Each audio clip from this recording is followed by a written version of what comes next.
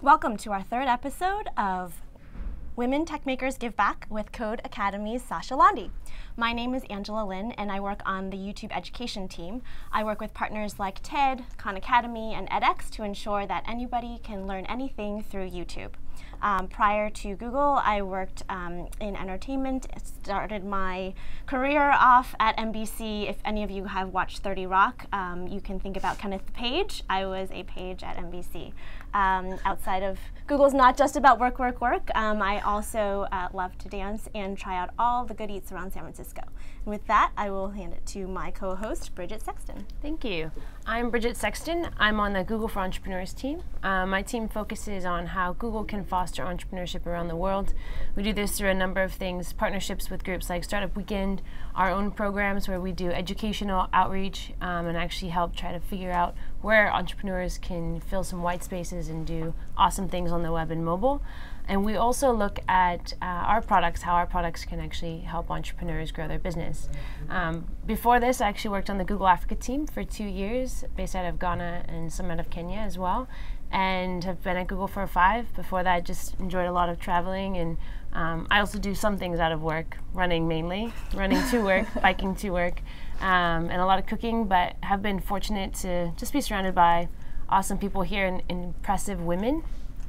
Today we're actually joined by one of those impressive women, Sasha Landy, who was one of the she was the fourth employee at Codecademy. And Sasha, would you mind introducing yourself? Sure. I'm really excited to be here today. This is a really cool series that you guys are doing, and I'm really honored to be invited. I currently work at Codecademy in New York, and I was a fourth employee there. We've doubled in size since I started back in February. And before that, I lived in San Francisco and enjoyed all the good eats around San Francisco. And I worked at Twilio, which is a telephony API based in downtown San Francisco. Before that, I was a developer intern at this really tiny gaming startup, pre-funding, very different experience than Twilio. Before that, I was a high school teacher. I taught physics and neuroscience at high schools in Connecticut and San Francisco. And so I did a big switch into tech while I was here. It sort of is in the water in San Francisco, I think. And I'd be happy to talk about all that today. So looking forward to chatting. Great. Well, you have a fascinating background, and we will get into it. But first of all, why don't you tell us a little bit about Codecademy? What types of coding lessons do you use? I spent some time on the site, actually, admittedly got a little bit hooked myself with one of the courses. I think that's one of the things you mean to do. Yep. So tell us a little bit about your target market and what you guys are up to. Sure, absolutely. Yeah, if you've taken a look at our website, now might be a good time to do that. We offer interactive programming lessons in HTML, CSS, JavaScript, Python, and Ruby. And our aim is to get people hooked on programming. I think it's really important that programming is seen as something that's interesting and can solve real problems for people, because otherwise young people won't get interested in it, and we've got a big shortage in developers right now. So with our interactive lessons, you're able to we don't make you do any installation or downloads or configuration, which can take a really long time and really isn't very fun. The fun part is the coding. So we let you get started on that right away. So there's a console on the front page of our website that asks you to type in your name, and you start using strings right away. So you just get going coding. And we make sure that the lessons on our site are interactive, so you can actually learn by doing, learn by coding, in the same way that instead of having to pick up a book and read hundreds of pages, you can sort of just get started right away. We also make sure that the projects we have people doing are really practical. So instead of doing sort of an esoteric math problem, and don't get me wrong, I love math problems, definitely love math, but not everyone does. And so we make sure that the projects that people do are really practical, and so they feel like they could pick this up and use it in whatever job they have to become more effective and maybe do things faster or more powerfully than they could before. That's awesome. Thanks. How many users do you guys have currently? We have millions of users. Yeah. That's awesome. And how has the teaching of code evolved over time, from 10 years ago, 20 years ago, to what you guys are teaching today, and how are you seeing that sort of encouraging more developers? That's a great question. We've got, I think, I wasn't learning programming 20 years ago, but we have this rise of interpreted languages that are abstract away some of the really difficult parts about programming, like memory management and things like that. And so there are languages like Python, which are great to learn programming with, because they get rid of a lot of the syntax that can really trip up beginners and help them really focus on the concepts. We're also able to put these lessons online, which we weren't able to do before, but now we've got this like pretty massive web application that lets you emulate all these programming languages in the browser. And so we can host these sorts of lessons online in a way that we couldn't do 10 or 20 years ago. So the advances in technology and the internet are making it a lot easier to teach people in new ways. So instead of the book and then computer combination, we've sort of merged the two. So the instruction and the actual practice and learning happen in the same console. So it seems like you have a really innovative course creator where, like you're saying, anybody can actually teach a course and put a course together. Tell us a little bit more about that, and if you have a favorite course that you've created that we should be taking. Sure. We've got, as you say, we've got a course creator tool, so anyone out there who's interested in teaching the world how to code can pick it up and create a lesson that looks just like the ones that we have on our site. And we've got this system to help you. We've got feedback at every step of the way, and we've got a few thousand beta testers who are like champing at the bit to get access to the newest courses and test out those courses and get the bugs out before they launch to the mainstream. So we help you basically learn this new format, and people there are some really talented people who are great at programming, great at explaining, and this lets them reach a huge audience because we've got users in more than 100 countries and a huge range of people taking our lessons. So I'd love to see what you come up with there. I saw that you guys are offering kits for after-school classes now. Yeah. How is that going? It's going really well. And let me tell you a little bit about why we did that, because I think it's important to understand that, particularly for the sorts of people who are watching this, it's important to understand what's happening with the kids, especially in the US right now. We've actually seen a decline in the number of computer science courses, both AP level and intro level, that are offered in the US, and teachers are less and less prepared to teach those classes, which is a problem because the internet's not going away anytime soon, right? Technology is here to stay. We hope not. We hope the internet is not going away anytime soon. Totally. And Google's doing a great job in helping it become here to stay and keeping it useful and huge and interesting. So technology is not going away, and it's becoming increasingly important that people understand how technology works when they use it, that they're not just consuming the technology, but they have some understanding of how it was made. And this is impacting field after field after field. You've seen what's happened to the music industry in the last few years.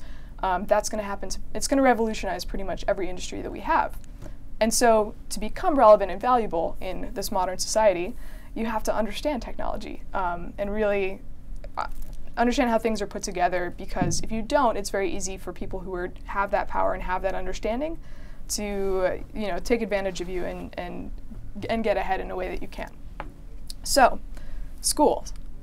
Estonia. Have you heard of this Estonia news? It's pretty interesting. Estonia recently announced that they're going to teach every first grader how to program. Every first grader is going to know how to program computers. Which is really interesting. So Estonia is figuring this out, and they're like, okay, we have to get ahead of this trend. We have to prepare our students for this sort of modern world, this brave new world, and they're taking the appropriate steps. But the U.S. is actually cutting computer science classes. So we've talked to a lot of passionate teachers who understand that this is a problem, and they know they need to prepare their students. And so we basically, instead of having them wait a year to get trained and maybe wait another year for their school district to add in the computer science classes, what we've done is we made sort of a computer science kit club in a box. So they can pick this up. They have all the lessons, all the curriculum. We even made like photocopiable posters with cute robots on them. So they can just like photocopy them and put them around their school announcing their club. Some stickers, because everyone loves stickers. And we've made this free for anyone who signed up. And we put it up on the web. We didn't really know how many people would be interested. We made 250 kits and hoped for the best, and we had more than, I think we had 2,000 schools sign up in the first month and a half, which blew us away. So there's clearly a ton of demand for this, and this isn't just in the US, it's all over the world as well. But with these kits, teachers can pick this up, get started today, even if they don't know how to program, which is crucial. Because since the students get feedback on our website, they don't need to know how to program because they don't need to be grading kids' homework or anything like that. All of the backup support they need is in the forums or in the tool itself, and it's just a really useful tool. So we've been hearing lots of stories and getting cute pictures from teachers who are using this to teach lots of kids how to program. A lot of really adorable games have been emailed into us, even a few programming jokes, which always makes our day. And so we can't wait to see what people do with it in the spring semester. Are you thinking about doing some sort of hackathon to encourage these students to compete maybe internationally? That's a great idea. We haven't set that up yet, but we've been supporting a few people who are interested in putting together hackathons that are more focused on beginners. So as they're starting to see hackathons instead of a competition where you go when you already have skills as a way of acquiring those skills and meeting new people and learning new things. And so it's interesting seeing how the definition of a hackathon is being broadened. And we're able to support people in that because we have these lessons that people can use and teach their folks new to hackathons how to program. That's really neat. Thanks. How have you seen the kids who go through this program and also other people on your courseware use that and apply it in their own lives and create technologies? That's a great question. We've seen a few different things. We've seen people who actually make the switch from some other career to programmer, so they become professional developers, which is really cool. They start with us and generally add on more information because right now our curriculum is really focused on beginners. And we've also seen people pick this up and add skills to their own skill set in their own field without becoming professional developers. There have been a few groups that are particularly interested in this. Librarians are very much ahead of the curve there. Journalists and scientists are also some other groups that we've seen form their own study groups and apply their learning to their own fields. And there are also two stories I can tell you. One is this guy who took our JavaScript lessons and managed to put together an app that's a workout app. It picks a random workout for you. He based it on our dice game lesson, which is early in our JavaScript track. And he put it on the App Store and got 100,000 downloads in the first few weeks it was up, which is pretty cool. So technology lets you reach more people than you ever could before. It lets you reach people who aren't near you, aren't in your field. And so that's another reason why it's so important to understand technology and be able to create it, not just consume it. And one other story, which is this woman named Martha, who is an 18-year-old in Kenya. And she got an internship and managed to get a hold of a laptop and the internet and for the first time. And she found our lessons and got hooked on the Ruby lessons. So she quit her internship, saved up enough to buy a little laptop, and is now working as a Ruby on Rails apprentice developer in Kenya. And so she's been helping us out with actually some of our code on the side, which is pretty cool. So we hope to hear many more stories like that. And if you've got one, please share it with us. We'd love to hear it. So right now, I'm just curious, the lessons are very interactive and it's basically text, more focused on text. Yep. Are you guys, and I have to ask the YouTube question because I'm asking from YouTube point of view. Sure. Are you guys thinking about incorporating video at any point into the product? We would love to. I think there's a role for video. I think just watching videos, I think is a step in the right direction, but combining it with video plus being able to interact with the material could be really cool. So let's talk about that afterwards. Okay. Yeah. And also besides having courses on the web technologies, which is awesome, do you have any plans of moving more towards having some mobile programming classes, like potentially Android? Yeah, Android. We would love to. And to do Android, we need Java, right? Yes. Yeah. We would love to. The tricky part about putting Java in the web is that it's compiled language, right? So that adds some technical hurdles for us in terms of implementing it, but we would love to. So. We had an emulator at one point, and we still do. So maybe that's a potential way to incorporate it. Let's talk about this. Yeah. It's certainly very requested. Lots of people write in asking for Java and asking for Android. Awesome. Yeah.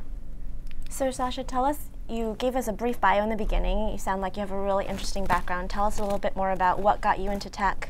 Maybe even when you were a teacher, are there things that Codecademy is enabling now that you feel like, oh, if only I had this tool when I was teaching? That's a great question. Yeah, and I think my story is a good example of why I'm so passionate about what Codecademy is doing and why I made the leap to move to New York and work for this company when it was so tiny. And I still to this day don't know who added programming to my sophomore year of high school course schedule. And I was like, okay, why not? I don't know what the C++ is, but I took this class. It was in C++, and I really enjoyed writing programs. I got really into it. It was like solving a puzzle. But the projects we did were so boring. It was like formatting a receipt from your restaurant bill that I was just like, why would I do this when I could do physics? And so I went off and I studied physics and I ended up majoring in physics at Swarthmore College, and that was great. But as I got to know people who were in the computer science program there's a great computer science program there, I got to see that they were doing really interesting work and solving really interesting problems. I took a computer vision class where we had to try to identify faces just based on the pixels and write an algorithm that found your eyes. That's one project we did. And it was only at that point that I figured out how cool programming was. And so I really wish that I'd had a much more engaging experience that got me hooked much younger, because I would be much farther along in terms of my own programming skills than I am now if I'd gotten started earlier. So I'm really excited to get lots of, the new generation of kids hooked on programming really young. And so, yeah, that's why I think it's so important to make it fun at first. It doesn't have to be fun the whole time, right? There are frustrating bits of it. Yeah. But it's really important that people's first impression with programming is practical, interesting, and engaging. You probably never thought you'd be where you are right now today. Nope. It's a pretty awesome transition from being a teacher into what you're doing now. I think we love scale at Google, so the idea of scaling education, especially YouTube, is huge into that. And I think we look at great content as being a key. So how do you guys keep your content fresh? How do you sort of know what to teach next? Or are you really focused on the basics? That's a great question. And we're doing a combination of refreshing and focusing on the basics. When you get started, you have to understand a certain number of building blocks conceptually in programming to be able to build anything. For loops, if-else statements, variables are a really tricky concept for beginners. So we need people to learn some of the basics before they can do interesting stuff. So right now we're focusing on that, but we're gradually expanding it as well. So there are more and more. We launched projects this past week, so you can pick up what you've learned and build something cool with it.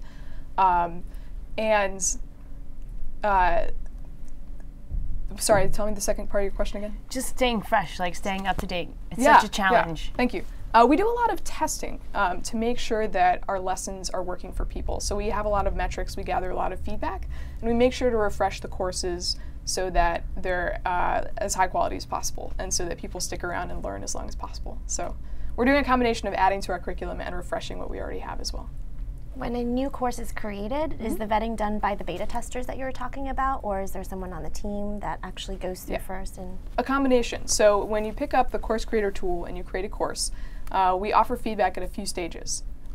Someone from Codecademy currently looks at your course and gives you feedback on it for the first stage, and then once it's moved over to beta testers, we've got lots and lots of thousands of beta testers who have signed up to test the latest courses and get some feedback on it.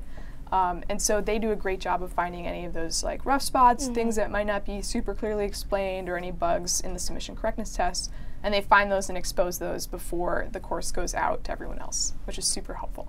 Yeah. Cool. We actually have a question on our Dory here for what is the best web languages to learn? This is from New Jersey. Okay. I think I might know who that is. It might be one of our beta testers. What is the best language? Yes. Yeah. What are the best languages to learn? So this guy seems like he's just getting started with Dawn.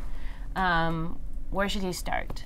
That's a great question. And I think that's one place. I know when I was starting, I got totally overwhelmed by the number of things. I was like, I have to learn HTML and CSS and Python and Django and Ruby and Rails, and like, oh, why not throw in some C, because that'll teach you memory management and fundamentals, all the stuff I missed because I wasn't a computer science major. And I think it's really easy to get overwhelmed, but picking one thing that's a good fit for what you want to do and just learning that and like get into it, have a good time. It doesn't particularly matter what you pick up as long as you pick it up and stay with it until you learn the fundamentals. And when in doubt, I'm a Python girl, so Python's a great all-purpose programming language. It's pretty easy to pick up. It teaches you the same concepts that you'll need for other languages. So and when Google in doubt, loves Python. Oh. We love Python. Yeah. I guess related to that first question, we also have one around the best sequencing. So you were talking about which ones in Python, but is there, there's definitely tracks that you can go down. Is there a recommended sequence of tracks? Sure. You're referring to the tracks on our site, or tracks? Yeah. So if you take a look at our site, we've got tracks that guide you through, and that's another thing we do because we found that beginners get super overwhelmed and they don't know where to start, and so we've created these tracks that make a really linear path just to get them started. And we find that once people go through those tracks, they can then understand their choices they're making much better and can make better choices and feel less overwhelmed by the choices that they have. But in terms of going through the tracks, if you're a complete beginner and you're a little scared, that's fine. You're not alone. Trust me, we get emails from those people all the time. But I recommend starting with what we call the web track, which is HTML and CSS. You'll make a first web page.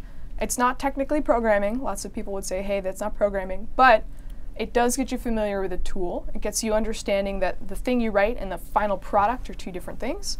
And you can make a cool web page. And then you can learn JavaScript, which lets you make that web page interactive and do cool stuff.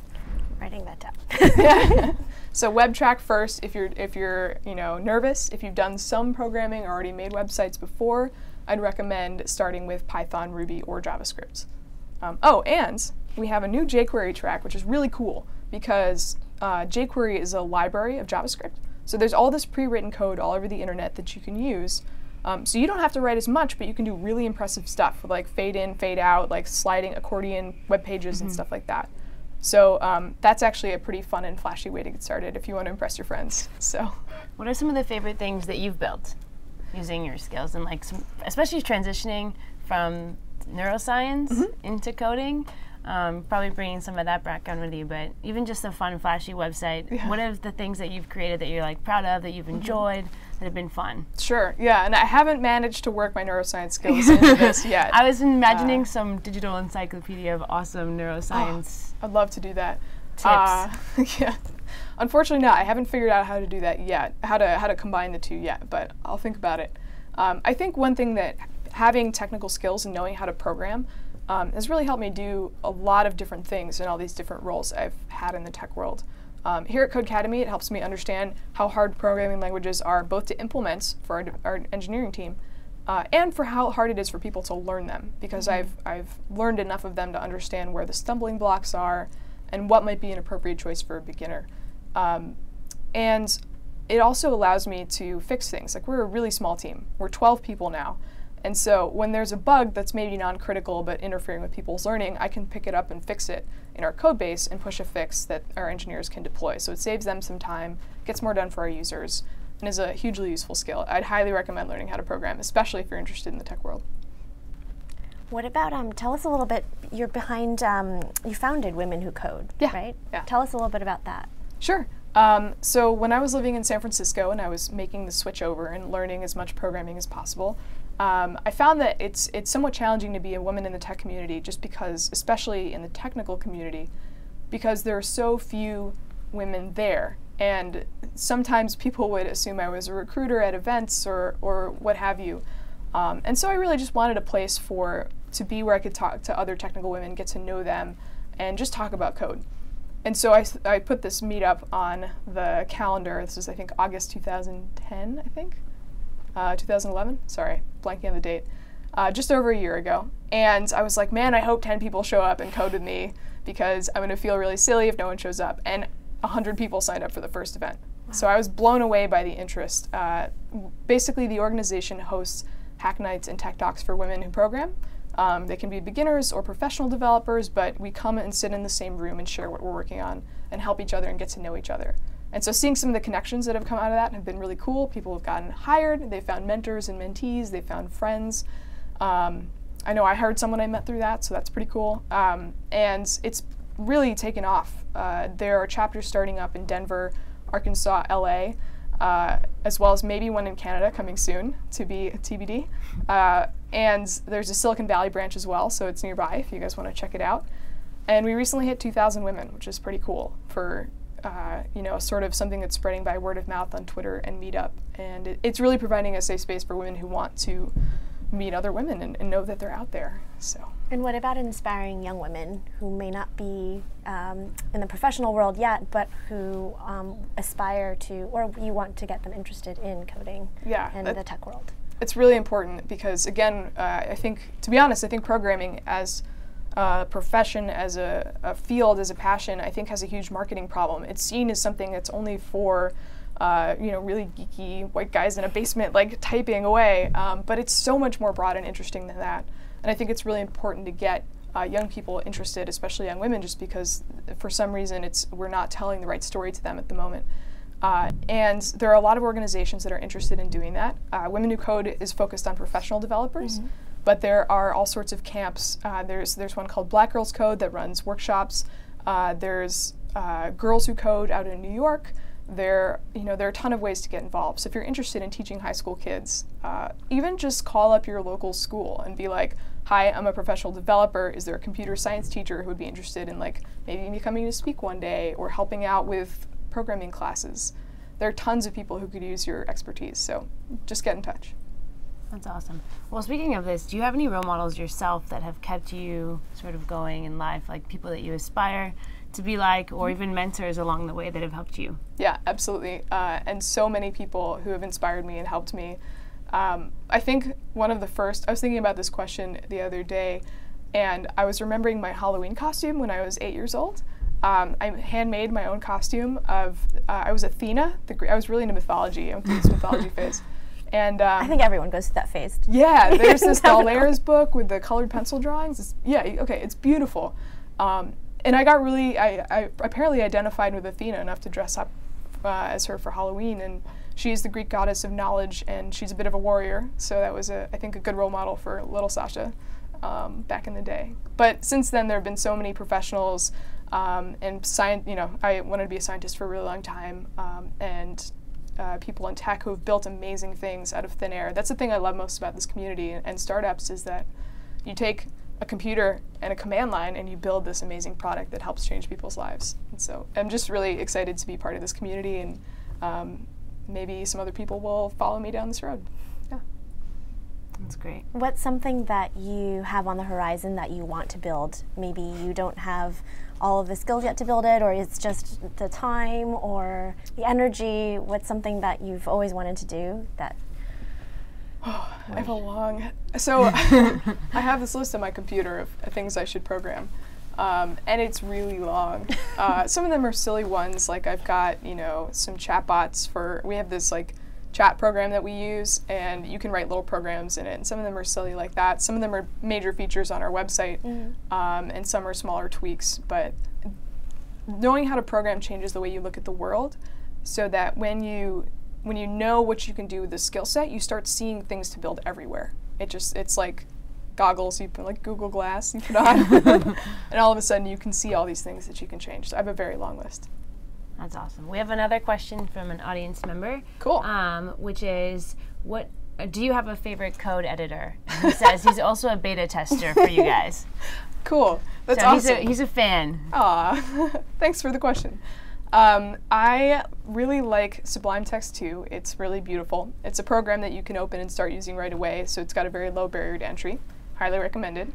I've also been learning Vim recently, which I stopped. This is very nerdy. I stopped learning Vim just because the keyboard shortcuts, you have to use a lot of keyboard shortcuts to use it. And I switched to the Dvorak keyboard when I was bored one summer in college, and I've never switched back. So it's really not optimized for me. But now I'm just sort of like, it lets you do so many things so much faster than I'm picking it up anyway. So it depends on how much time you want to spend learning your text editor. If you don't, Sublime Text 2. If you want to invest the time, Vim. Wait, so you were talking about you switched over to you were just bored? In college, you've got time in the summers, and apparently I wanted to type faster, and so I switched to Dvorak, and here I am. Too lazy to switch back. Can you buy a laptop with a Dvorak? You could. I just touch type. Oh. Yeah. That's great. Yeah, very nerdy. Let's see, another question. By the way, you guys should send in questions because we're actively looking at the Dory. I'm in high school in a data structures course that uses Java. What languages should I learn after Java, and what are recommended future routes? From John in New York. That's a great question. And I think it really depends on what your goals are. If you want to learn the fundamentals of computer science, Java is a great start. There are some others that are particularly interesting. You could check out a functional language. I know Haskell's really trendy in the hacker community right now.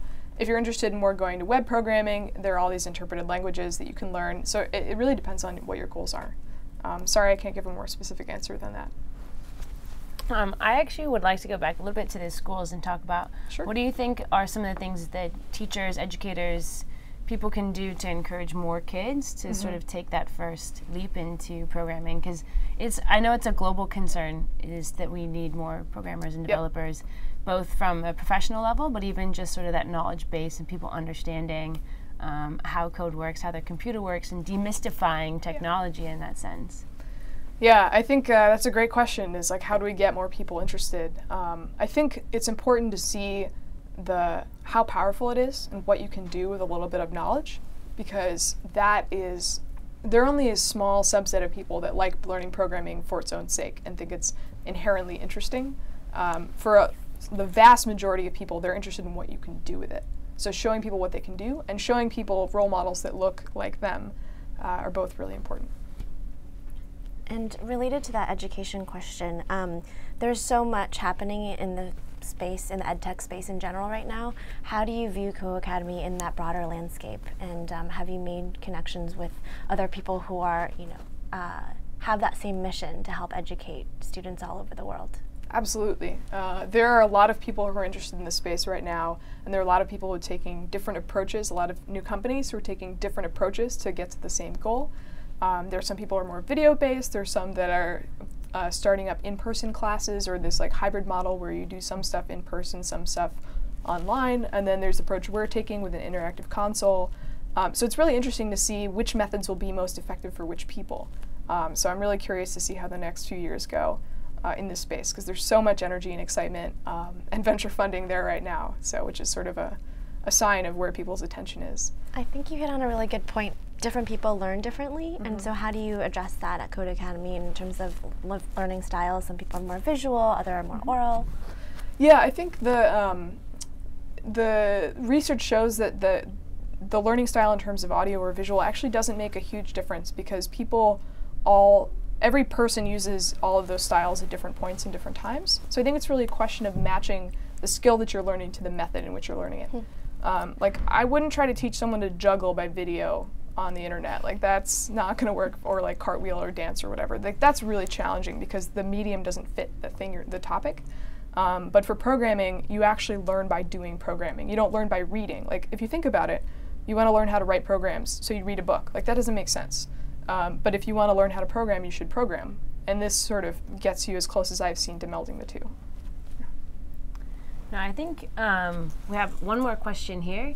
Do you have any plans for PHP or Java courses? But I think you already have them. We don't yet. Oh, you don't? But those are definitely some of the most requested languages. People really want to learn PHP. They really want to learn Java. So. Do you have a date coming out? I don't have a specific date, but we are working on it. Do you want to launch it right here, right now? Yeah, in just a second. Put that on your list of things to build. Yeah, it's on there. Trust me. I'm sorry we don't have it yet. We will soon. That's awesome.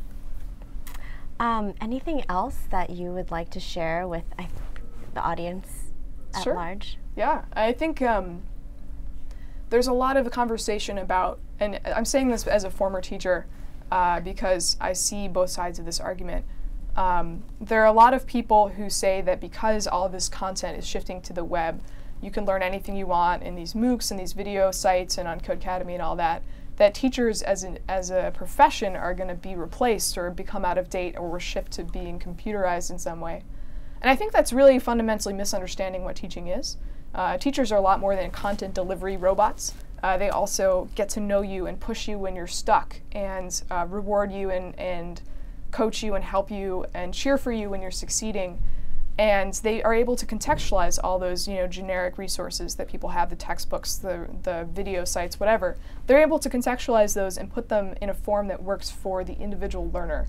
And that's something that computers are never really going to get that good at. The content delivery part is actually a great help to teachers in that they no longer have to do that as part of their jobs. They're able to be freed up to spend more time one-on-one with students, which is really their strength. And I think that story, I would love to see teachers tell that story and that narrative about this change so that they can gracefully make that leap into the next stages. Because again, this technology isn't going away. It's here to stay, and it's going to change and get better. But teachers definitely have a place in this world, and I think it's a really interesting one. Before we let you go, we have another question from the Dory. From Jim in North Carolina. I'm currently making a career change after being a journalist for 10 years. As someone who made the transition smoothly, what kind of advice would you give? That's a great question. Yeah, the transition was super interesting. I'd love to know actually what he's transitioning to. Did he mention that? It does not say, Jim. Okay. If you type in your answer really quickly, maybe we can get to it. Sounds like a transition into at least something in the tech space. Okay, cool. Yeah. And I can tell you roughly what I did to make this transition. A year before, because in teaching you have to give 4 months notice when you change fields, which is a long lead time. So a year before I made the switch, I started going to meetups around I have the advantage of being in the Bay Area, which has, a different meetup every night on whatever you want. There's people here doing it. And so I got to know people in the industry, and I learned more about the field to make sure I wasn't crazy and that I would have something to contribute. And one really important thing that I did is I built things and I showed them so that people knew that I was serious. I built programs and showed them. I worked for free for a startup for a while, building their product alongside the CTO. I started Women Who Code. People were very impressed by that because it's taken off so quickly. I built things to show that I was serious. And there were things that were free and weren't like years in the making, but they were showing that I was thinking about the field in the right way. So ask lots of questions, listen hard, and build cool things. And take it from there. Now, Sasha, there was one question on YouTube that goes back to teaching. How can teachers who are in the classroom now leverage Codecademy with their students? That's also a great question. I think one thing that the lessons really free teachers up to do is to, again, spend that one-on-one time with the kids who need it. So because the content and because a lot of the feedback is actually in the tool and teachers don't need to supply that themselves, they can spend a lot more time one-on-one with individual kids who might be struggling or kids who need, finish our curriculum in 5 minutes and need more stuff to do, which has definitely happened. So one model that a lot of teachers are exploring right now is the flipped classroom, where they do their reading and what they used to do in class is sort of like knowledge absorption step of like read the thing, get it into your brain. They do that at home. And when they come in, they work on homework, they work on problems, they write little programs, and that's when the teacher's input is actually most useful. So having this content on the internet whenever, available from wherever you want, is great because they can do it at home and then you can use the classroom time more effectively. So that's one thing we've been hearing a lot of good things about, and we'd love to hear more about how it's working. Awesome. Last quick question. Sure. Besides starting amazing organizations and working at a world-class institution, what do you do for fun? What do you do outside of work? What do I do for fun? That's a funny question. I've been very focused on Codecademy recently, but I'm pretty athletic. We're actually a really athletic office, by far the most athletic tech company I've ever seen. We all like go for runs sometimes together and go to the gym. When I lived in San Francisco, I did a lot of cycling. That's a little bit harder to do in New York because the roads are a little more interesting. But I really like sports. I love science. I miss it a lot. I like writing and love cooking. Don't get to do it a lot anymore. It's really hard to do in New York. And I actually like knitting, and I see a lot of parallels between knitting and programming. So I can make pretty much anything you want. It's a really esoteric skill. Helps keep my hands busy. And I have lots of scarves now. Yeah, I actually started knitting in college. I ran track in college, and I used to knit on the bus because there was nothing else I could do. Yeah. And it was hours and hours and hours of it. Yep, good use for it. That's so awesome. That's cool. Well, thank you so much for joining us. We really appreciate you taking the time. This has been a really fun series. I think globally we've realized how many amazing, impressive women there are out there, and maybe there isn't a chance for them to get exposed as often as they should be. And you're doing a great job bringing that to light with Women Who Code. So thank you so much. Cool. Thanks for having me. This is a really cool series, and I can't wait to see what other great people you have on here. Awesome. Thank you for having me. Thanks for being here. Viewers, thank you for joining us. We have another session tomorrow with Kim Pelosi, and it will be here at 2:30. So please come back and join us again. Thank you.